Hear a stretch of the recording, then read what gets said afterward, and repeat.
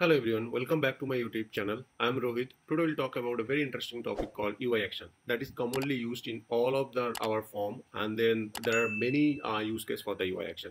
Let's discuss one by one. So if I go back to the incident table, so let's go back to the incident dot list table.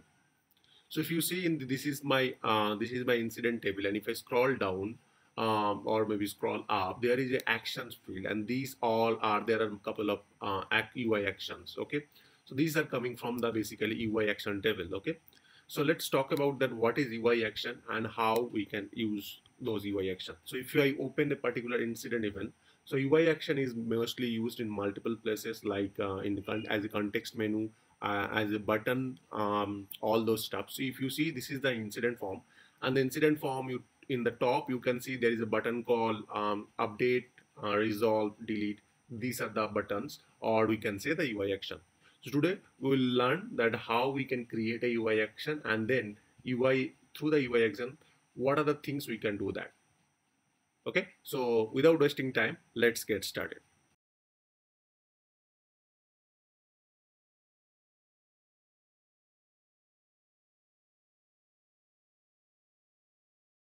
So as we discuss here, so if that but the state is in new state, I will show a button called in progress, and then when somebody click on that in progress, by forcefully I'll say it maybe assign to or something like that. Okay, so we'll do one by one.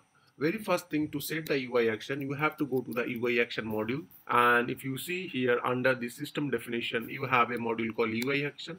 You have to go to that UI action. Now in the UI action, I am using that San Diego version. If you are doing using the lower version, you can the UI will be pretty much same. So you have to click the new here, and then once you click the new, you can see the new form on that UI action. So in the UI action, if you see here, there is a very first thing called name. In the name, we have to provide that particular name of that UI action. So our case, our UI action name will be in progress. So I'll put that in progress. And here we have to define that for which table I want to show that UI action. So let's say that it should be visible for incident. So I'll put the incident. Okay. Now, after putting that incident, you can see the action name. This is an important parameter. So you can, it's not a mandatory field that action name, but you can put the name action name, or you cannot put. That's depends on you. But sometime if you want to call the UI action from a different UI action name needs to be done. So nothing is it's not a mandatory, but depend on your use case, you have to put. So active will be flag will be true. Show insert and update. So if you see, this is the incident form which is already created. So it is not a new form. So it is existing form. So if you want to show on the existing form, then check that show update. If you want to see the on the during insert or the new form, you can check that one. So both that by default check. Depending on your situation, you can define that. Now here is the important factor, the client. So UI action can be two type of UI action. One is the server side UI action, another is the client side UI actions. So we'll talk those 2 points separately one by one. First, we'll talk about the server side UI action. In the server side UI action, what are the things we can do? So as per our use case today, we'll show a button called in progress, and somebody click on that in progress. The button will set the state will be new to in progress. So let's do that first. Let's first talk about that condition here. So condition is nothing but when this button will be visible. Our case, the button will be visible if the state is new. If it is in progress, on hold, or other thing, we are not want to show. Only in new state I want to show this button. So what we'll do, the condition I'm putting that current dot state equal to 1. So one, the state will be 1. Then I want to show this UI action. So just save that. So right side parameter also an important factor. So where you want to show this UI action, that is an important factor. We want to show in our form here. So we'll put that in the form button, and then we'll put that order equal to 0. So it will be show on top of that. So let's save that and refresh our incident form.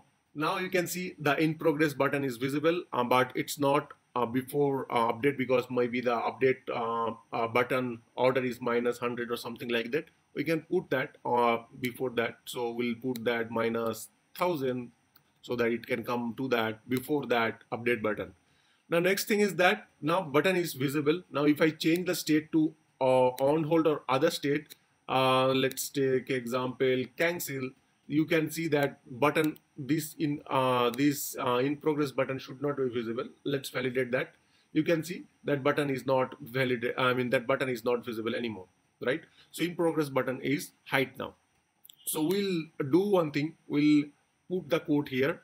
So let's take example of this is our new incident here.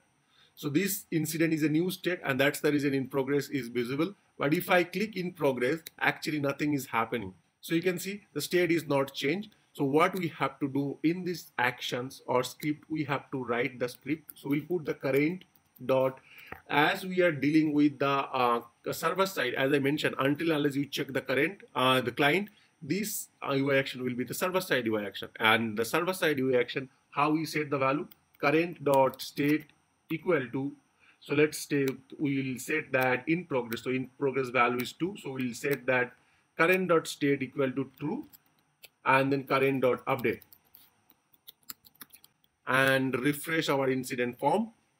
And now we are going to click the in progress button. You can see the in progress come to the top. Now we'll click the in progress button. You can see the state is changes to the in progress. So that way you can actually basically create a, I mean, you can see you can create a button or UI action, and as it is moved to the in progress state, that field is no more available, or that button is no more available. Okay, so this way you can basically run or do some things on that your UI action. So this is the UI action which is running on the server side. Now we'll talk about that how we can do on the client side. So let's go back to that and then save the new, and then you will be able to see that that button or UI action is visible. Now this button is visible, and if I click in progress, the thing is happening. It was running on the server side, right? So the button is server side. Now you want to do something. You want to show a pop-up message to the customer that do you want to change the state? If they select OK, then you want to change that. So this is the client side. So we'll do that. For that, what you have to do, you have to click the client, and once you click the client, you will be able to see that on-click function. So in the on-click function, you have to define a function name. So let's take an example of that. Let's see, set value, something like that. I'll define the function, and this function will be called in here. Okay, so we will call this function here.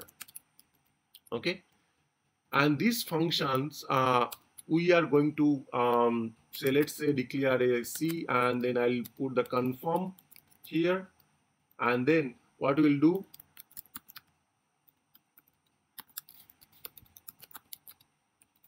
I'll put some message.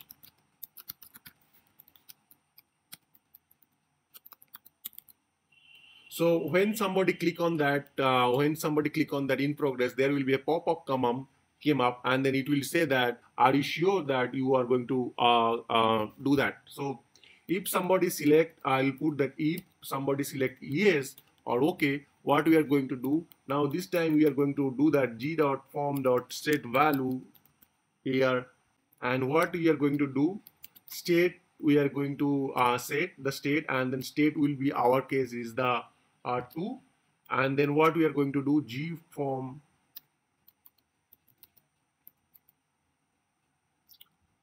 dot submit.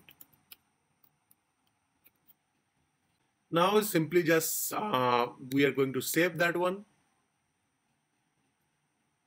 And now if I refresh that, remember that this time this UI action is not the server side UI action, it is a client side UI action, and we are going to ask some question. And if the user, if I click the in progress, it is asking some question that, are you want to change the state? I'll cancel, nothing is going to happen.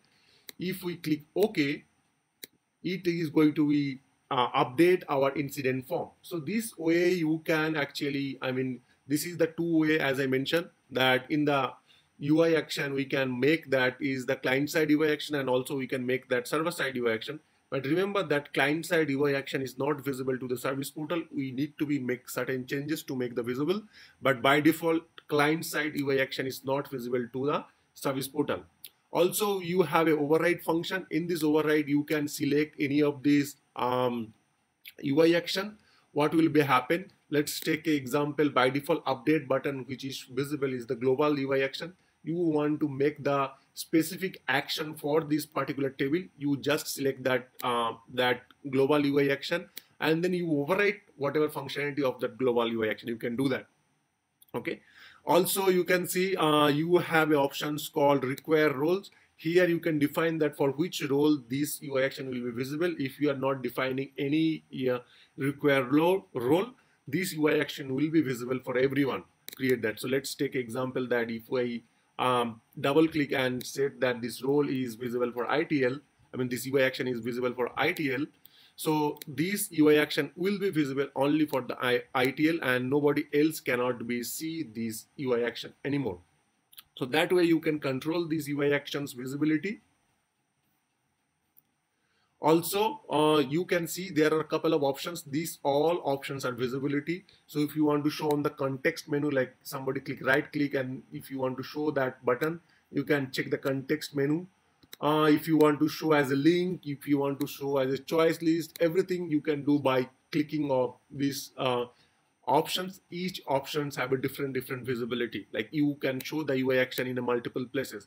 If I refresh this incident form, this in progress button will be visible. I mean, it won't be visible as it is in the in progress state. Let's go back to the new state and then save that.